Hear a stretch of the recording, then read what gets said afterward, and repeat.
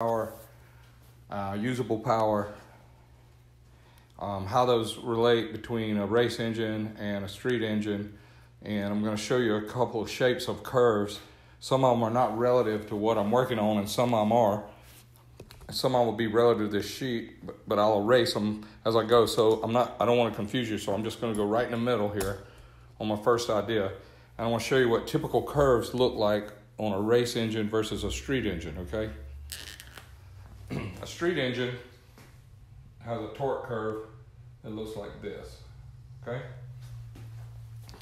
And you want peak torque to be in the RPM range that you run, that you ride, that you use it. You want your usable range there. So on an engine like this, you may have more torque than you have horsepower. So it's possible for the horsepower curve to look kind of like this. And we've seen those on the internet where you have more torque than you have horsepower. That's because, and these RPM are not relative, okay? Let me get that out of the picture. This would be a real low RPM engine because all engines cross here. This RPM right here is 52, 52. That's where the horsepower and torque cross on every engine. I don't care if it's a diesel, a race motor, or what. And I'll tell you what, like a pro stock engine looks like this. Pro stock engine has a horsepower curve that looks like this. Okay? And it has a torque curve that looks like this. And they cross at 52, 52. That's what a pro stock engine looks like. It has way more horsepower than it has torque. Matter of fact, the pro stock car guys that go 650s and 640s at 210, 215 miles an hour now, most of them don't even know what their peak torque is because the peak torque is so far below their RPM range. In other words, this engine right here, it might make peak power at 10,000 RPM. And it might make peak torque over here at 7,000 RPM. Problem with that is, on a good run from the start line to the finish line, they never go back to 7,000 RPM. So the torque curve is irrelevant to a pro stock engine. An S&S 160 that we run, I ran and had a team up till 2016. We were turning that engine 10,500 RPM, and it had peak power at 9,500 RPM. So it would make peak power, say here, and that would be at 9,500. And it was, 400 horsepower to give you a good round number. 400 horsepower on a 160 at 9,500 RPM. And it would have, at the bottom of the gears, this is a little bit confusing. So I'm going to cover these RPM up so we're not confused about it.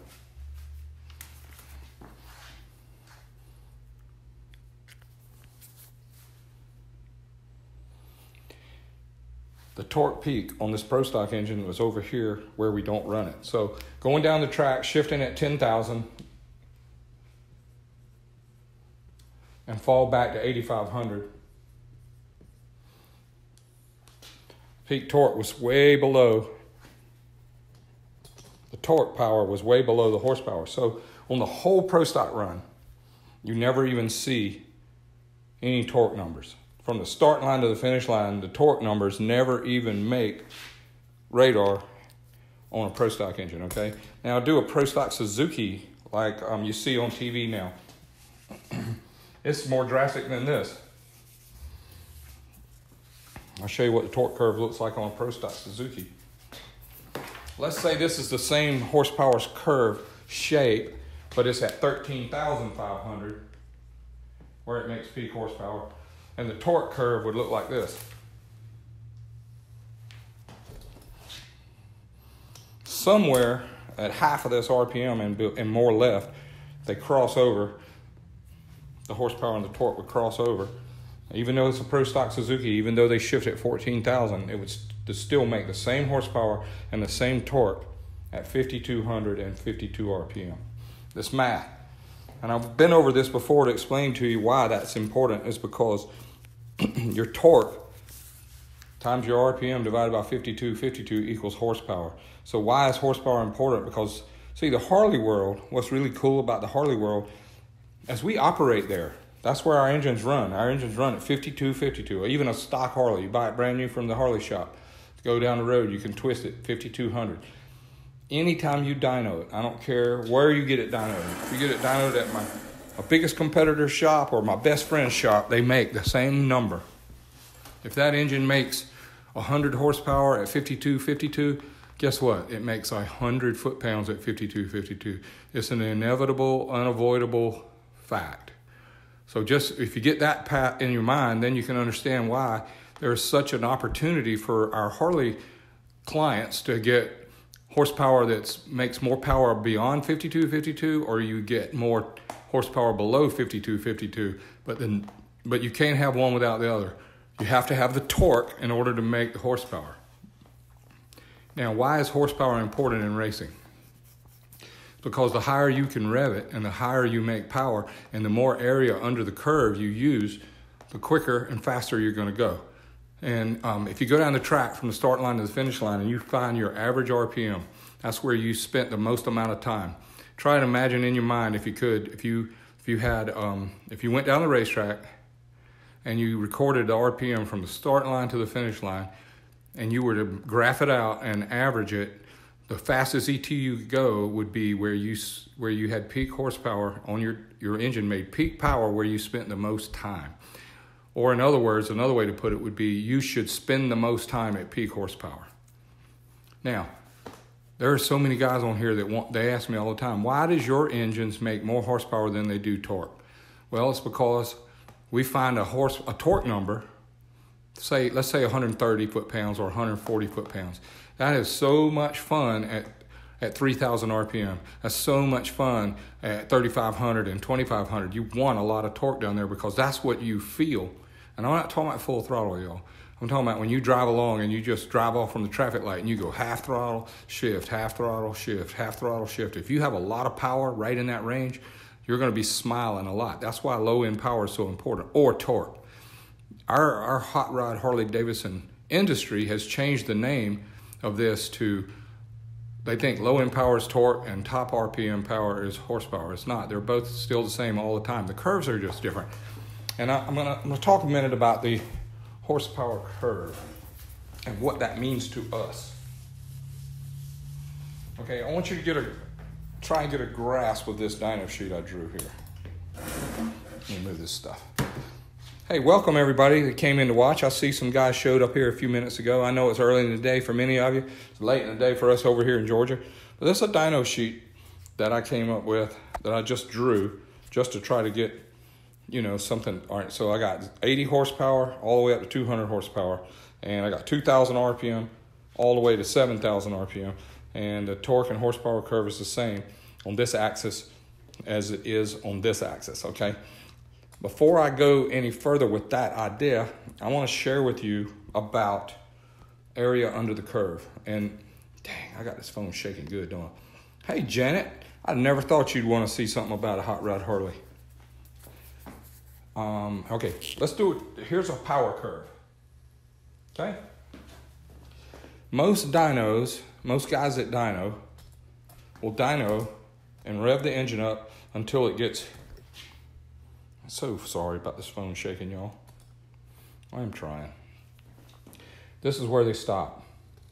So that means that if you go to the shop, go to the dyno shop and you get it dynoed, they'll turn it 2,000. And if they got a really short camshaft, like a 220 on the intake or a 230 on the intake, this thing might make peak power. Where I got it, what is that? 4,600. Let's say it makes peak power right here at 4,600. Everything after 4,600, it has a less of a number. So now, if you wanted to go fast at the drag strip or you wanted to outrun your buddies, you have to go past this number. Because if you shift, I got to get out of this shadow. If you shift here, you're going to fall back 2,000 RPM and you're going to come to let's see, 46. Let's say you come back to 3,000. So you're going to come back to this horsepower. This will be your area under the curve that you're using. If you use first gear and shift it at 4,600, you're going to come back to this RPM. If you shift 4,600 in the next gear, you're going to fall back here. Shift next gear, you're going to fall back here. Shift here, you're going to fall back here. So this is the area of your horsepower curve that you will be using to accelerate your motorcycle. Now, I want to go higher RPM and I want to go faster. So what I'm going to do is I'm going to find the spot by experimentation, maybe a little bit of math, but I'm going to learn it and I'm going to go the fastest with this engine based on this information right here. Let's say you get a 2,000 RPM sweep. From the time you floor it and you rev it up 2,000 RPM and then shift, it comes back 2,000. You turn it 2,000 more, shifts 2,000.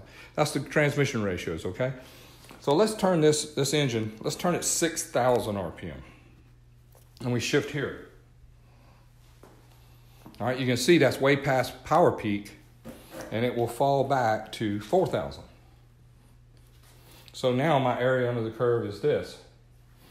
So I have used a lot less area because I've over-revved this engine. That's the 2,000 RPM sweep I have versus this one. All right, so I've over-revved this engine because now I fall back. Try another one.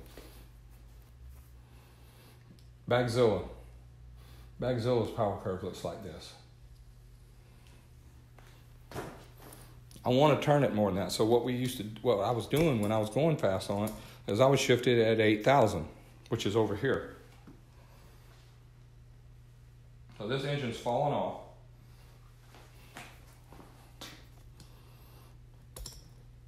I'm going to tell you what's cool about it. I would shift it at 8,000 and it would come back to 6,000.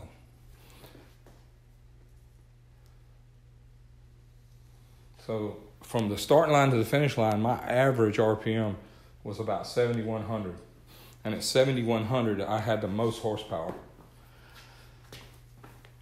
I had 180 horsepower, and I went past it and fell back below it, went past it and fell back below it, and went past it and fell back below it. So now the fact that I went 5 gears down the track running 7,500, 7,600, 7,100, 7,000, I'm sorry, 7,000 RPM average, I was able to go 10 bikes further than my competition in every gear because he would be shifting maybe back here because he wanted to have more torque than me. So my competition was focusing on torque, and then he would try and stay in his torque range. In his 2,000 RPM, he would be in this torque range. So he would shift here, fall here, shift here, fall here. Guess what his average horsepower for his run was?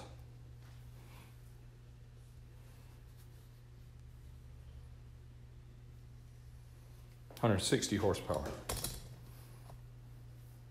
So he spent the most time at 160 horsepower, and I spent the most time at 180 horsepower. And the only reason I could get 180 horsepower is because I was built the engine to rev higher, and the torque curve was way lower. If I can remember it off the top of my head, this is basically what Bagzilla's dyno sheet looked like. That's what the horsepower curve looked like on Bagzilla, okay? So 135, I turned it 8,000, 7,800 when I was being nice to it, and it would make almost 180 to 190 horsepower. But the torque curve was irrelevant. It made, at 5,200, it made the same, at 5,200, it made the same, so where they cross is right here. So my torque curve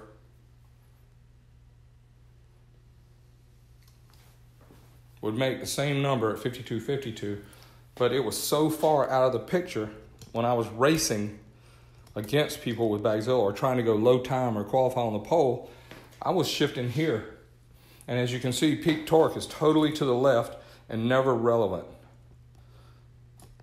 So if I'd never raced any of my hot rods or racing engines based on how much torque it had. And don't hear me, hey, don't quote George saying that he says torque ain't important. No.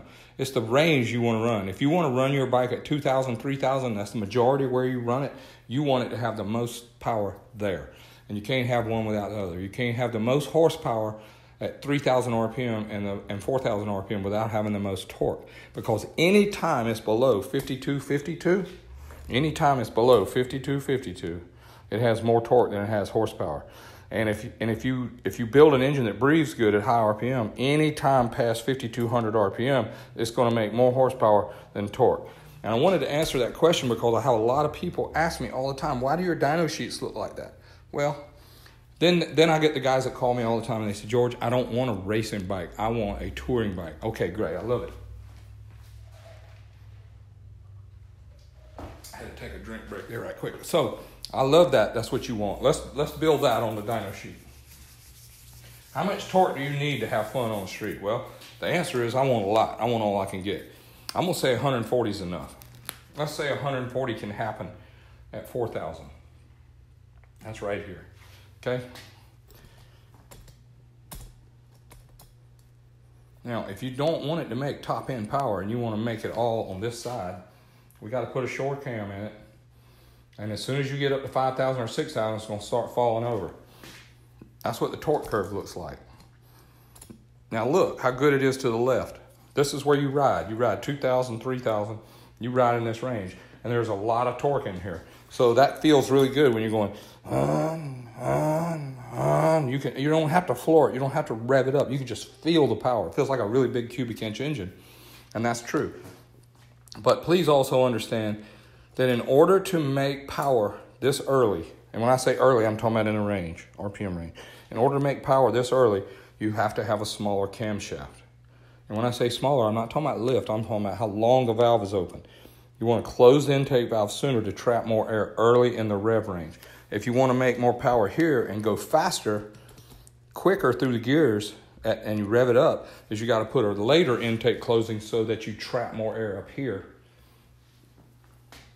But they're always still going to cross at 52.52. I got to draw that better. I missed. Here's 52.52. So it's going to have a little different deal.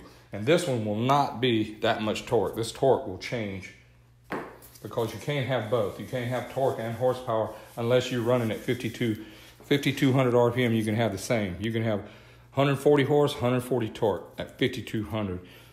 But if you want more than 140, you're going to have to shut the valve, intake valve sooner and have it to the left of 5,200. Or if you want it more power, higher in the rev so you can go faster, you want to close it later till you trap more air to the right of 5,200. So the torque curve, let me make sure I can do this right. It's got to be the same here.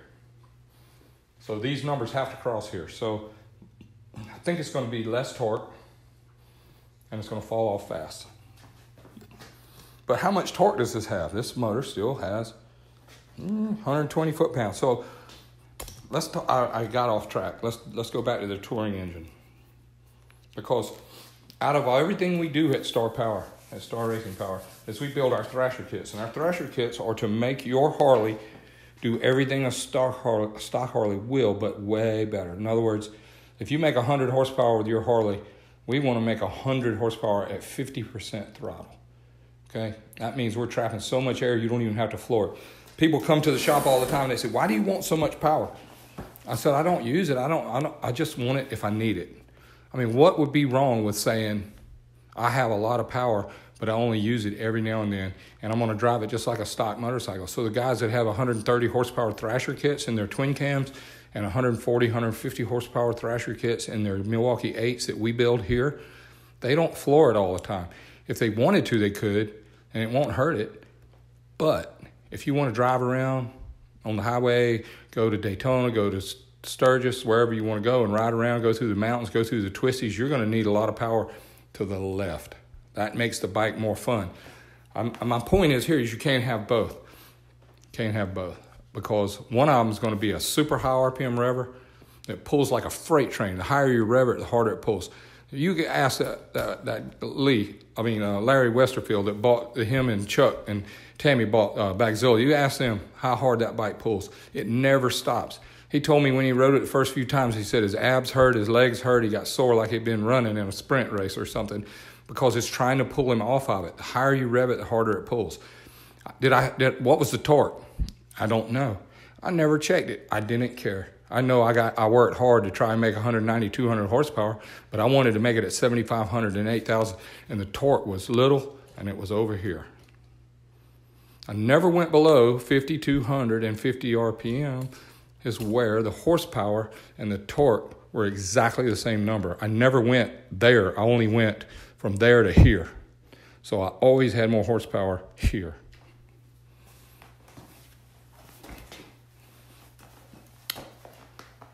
There's way easier ways. There's way easier ways to explain this, I guess, but I thought if I drew a dyno sheet and made some curves, I could help you understand it. But area under the curve, you need the most area under your curve in your operating zone. But you, the client, you, the customer, you, the hot rodder, race car, street car, dirt bike, I don't care. Whatever you race, whatever you have, whatever you want to hot rod. 396 Chevelle, 550 cubic inch, Kawasaki, Suzuki, it doesn't matter. Pick out the range that you want it to be good and design the engine to run in that range. I see a couple guys, one asked me, if the horsepower flattens out but doesn't fall off, when do you shift? Well, you're lucky. If it flattens out, you want to stay where it's the most time. Think about those words I said. You want the most power, the most amount of time. So if you keep going this way on the RPM until it noses over and you shift and it goes back 2,000 RPM, if that number is the same horsepower as the one where you shifted, you have done all you can do. You are maxed out. If you're going this way and it doesn't nose over and you shift and you go back this way, your average is going to be lower power under your curve. See, I don't care if it's a pro stock motorcycle, pro stock car, a hot rod Harley, they all run in different ranges. This Harley range I got drawn on this dyno sheet. I got 2,000 to 7,000. We all want power at 2,000. If you have really low power at 2,000, the thing feels like a dog, man. You want to put a smaller pulley on the front. It's going to be hard to drive. It wants to be chugging along and maybe stumbling down low RPM, because let me tell you something, the camshaft that makes power here, it doesn't run good right here. And if you'll listen to this statement, I'm going to tell you, whatever camshaft you pick, it's only good for 1 RPM. 1 RPM past that, it's too small. 1 RPM below that is too small. It's too big. 1 RPM below that is too big. 1 RPM above that is too small. And why is that? Well, you can't, without variable cam timing, which is the rage in the automotive industry and some of the motorcycles now, without variable cam timing, you can't have that many power peaks. We in our hot rod Harley world right now today, and in our hot rod Chevys and Fords and Chryslers and all the Mopar stuff and all the cool engines out there, we pick out 1 RPM where we want to make the peak power. Now, if we want it to be the most we can be for the longest period of time, and the way you go fast, car racers, motorcycle racers, and hot rodders, is to be at the most power for the most amount of time. Pro stock, that's how we set records. That's how we went fast. We stayed at peak power the longest amount of time. On the pro stocker, we had an advantage that a lot of people don't look at, but most every race pack data logger, V300 or whatever you use now, has a G meter on it. Most guys look at it kind of with crossed eyes, but the G meter is the dyno. The G meter says it's making power at that RPM or it's not making power at that RPM. So the G meter is our captain. It's the judge. On a pro stock engine, if they say you got to shift at 13.8, well, guess what? If it's nosed over at 13.8 and you shift to the next gear and the G meter's higher, that means you over revved it.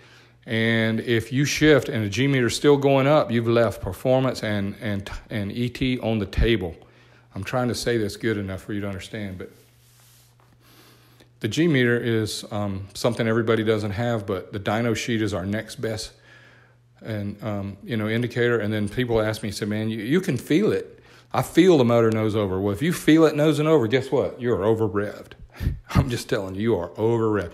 And back when I started racing Harleys, it used to be put a lot of stroke in it, short shift it, stay in the torque peak. Yeah, if all you could turn was 4,500 RPM, you better stay in the torque peak because you don't have no RPM. You don't have any horsepower, The horsepower on a long stroke choked engine where it doesn't have any good airflow, it has camshaft's too big to make up for it, you're in a real trouble zone because you have no RPM to make power and you have too much cam timing to make power down low. So you just have a very inefficient piece that it doesn't impress anyone, spectators, riders, owners. It's not. The impressive thing you can do is really focus on the area under the curve.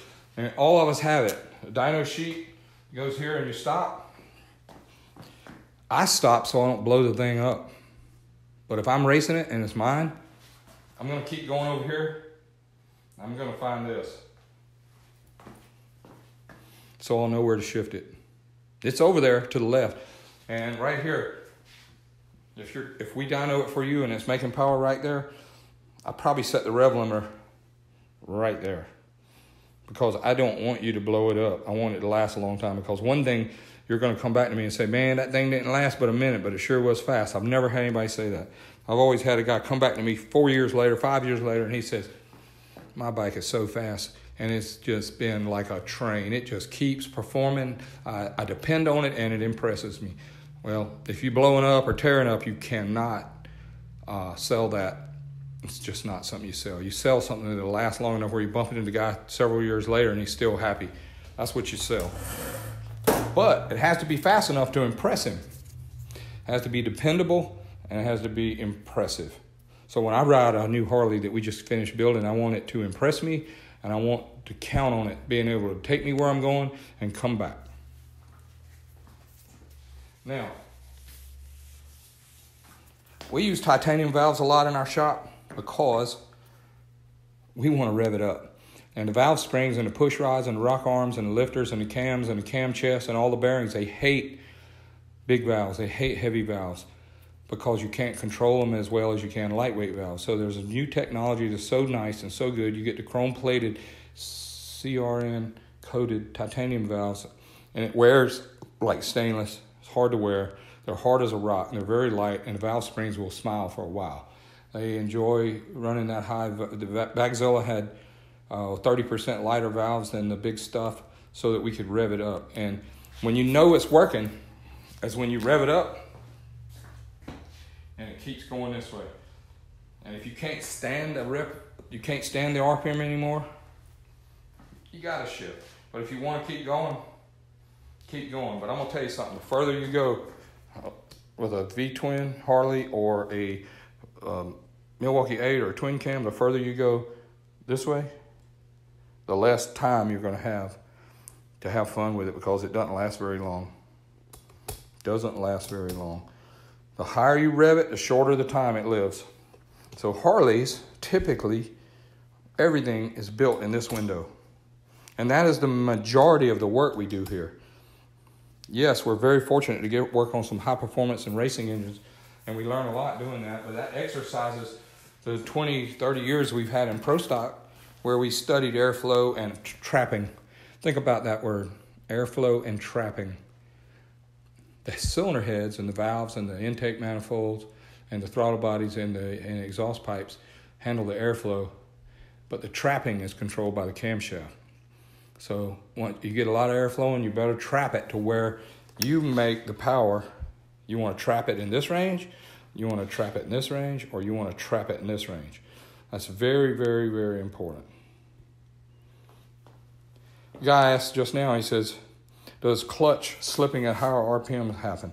Well, typically not unless the engine is building more torque higher up. But like on Bagzilla, we didn't ever slip the clutch, and we could run a stock clutch, which everybody called baloney on that, but because they build their engines to run here, and there's so much torque available in this range that you have to put a lock up on it, you have to run some AIM thing, or you have to run something to clamp the torque load. But if you have a high RPM engine here, the torque is so low at high RPM, it's going this way. So the higher you rev it, the less clutch slip you have, unless you have everything timed to make the most power over here. I'm going to tell you something. If you check out 100 hot rod Harleys at Daytona or Sturgis or anywhere, all of them are built to run right here in this window, right in here. There's a lot of torque here. If you've got the trapping and the airflow right, there's a lot of torque that gets captured right here, and it will blow right through the clutches. That's why the market is so big for clutch springs, clutch plates, lockups, AIMs. I mean, those guys have a great market because they're working in the 99 percentile of the Harley customers right in this range. The guys that are going to go really fast, they're over here. And I'm not going to say, George said that because my bike only turns 5,000 and it ain't fast. No. It's going to go faster if you flow more air over here and you trap the air here. It's going to go faster in this range if you flow a lot of air and you trap the air here. That's cam timing, y'all. It changes. Like we have cams on the market that we use, and we close the intake at 30 degrees after top dead center. Nope. Start over. 30 degrees after bottom. That's after the piston's gone down and stopped, and then it starts to come back around. And if you close that valve at 30 after bottom, you're trapping a lot of air at low RPM. If you tried that cam over here, it wouldn't even rev up that high. It wouldn't even make it over here because the valve's going to close too soon and you didn't get enough gulp to rev it up. So there are camshafts out there to close the intake valve. Check this out. This is crazy. Close the intake valve at 90 degrees after bottom. 30 will trap the air early in the range. A 90 will trap the air over here. Yes, off the page. So somewhere between 30 and 90 is where the rest of the world lives. A really good number for Harley's twin cams is 40.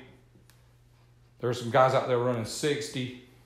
That's closing the valve. So here's how it works. Piston goes down, intake stroke. Piston turns around and comes back up. When the pressure in the cylinder and the pressure at the intake valve, they're equal. The air coming in and the piston going up. As soon as those pressures equalize, you slam that valve shut right then, and then you get the most air trapped at the RPM range you want to run. Pro stock guys are running some closing at 90 after bottom. Listen to me about 90. That is so late in the RPM that the piston goes down on the intake stroke, turns around and comes back up, and it's halfway back to the top before the valve shuts. That means that it's happening over here.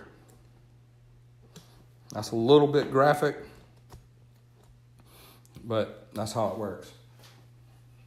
Hey, somebody give me the time. Hey, Jack, you got a clock?